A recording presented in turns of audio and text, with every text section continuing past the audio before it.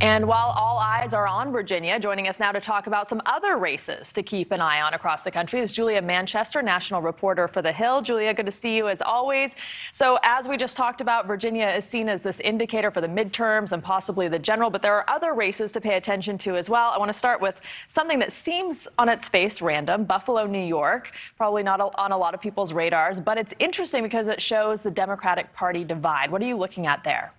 Absolutely. So you have progressive India Walton really looking to oust that incumbent Democratic mayor. And like you said, yes, it illustrates the Democratic divide in New York and really across the country.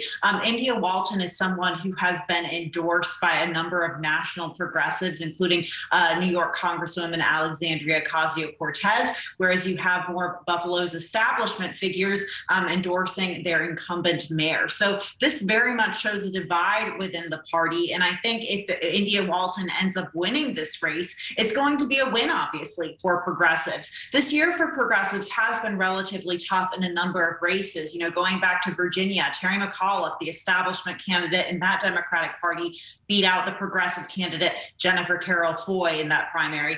And then if you go to Ohio's 16th congressional or 11th congressional district, you had Chantel Brown, for example, establishment Democratic candidate backed by a number of establishment Democrats, beating Nina Turner, a former campaign co-chairwoman for Bernie Sanders' campaign. So it's been a bit of a rough year for progressives in some races, but I think they're feeling pretty positive about the Buffalo mayoral race. And also in New York, this is a little bit of a different race, but it's interesting now that Letitia James is now running for Cuomo's seat, and also interesting, right, that the criminal charges against him might not go anywhere because there seems to be little to no coordination among law enforcement and prosecutors.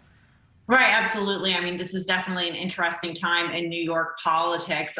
We'll have to see what happens with the charges against former Governor Andrew Cuomo. But I think Letitia James, the Attorney General, was able to get a lot of name ID really from that investigation into Cuomo earlier this year.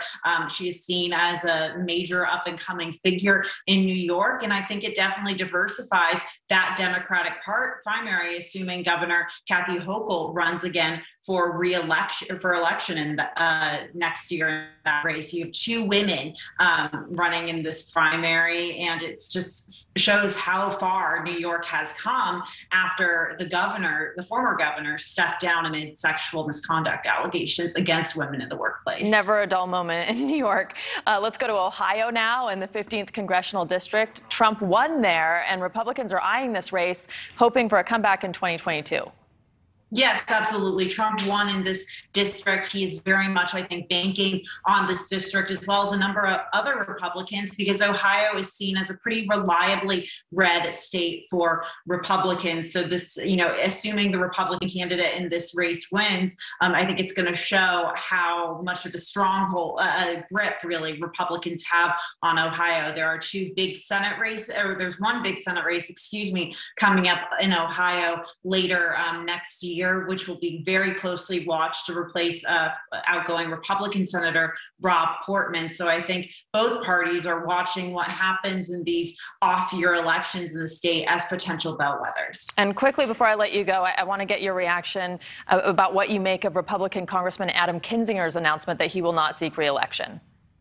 Look, I don't think this was surprising. There was a lot of Democratic redistricting in Illinois, and I think Congressman Kinzinger would have had an uphill battle if he were to run for re-election, even though the congressman has very much been in the anti-Trump wing of the Republican Party. He's still a Republican, and Democrats would have worked hard to oust him so they can get another seat in Congress. But I thought what was interesting was President Trump's reaction to this, releasing a statement yesterday saying 2 down, 8 to go, obviously about those 10 Republicans in the House who voted to impeach him.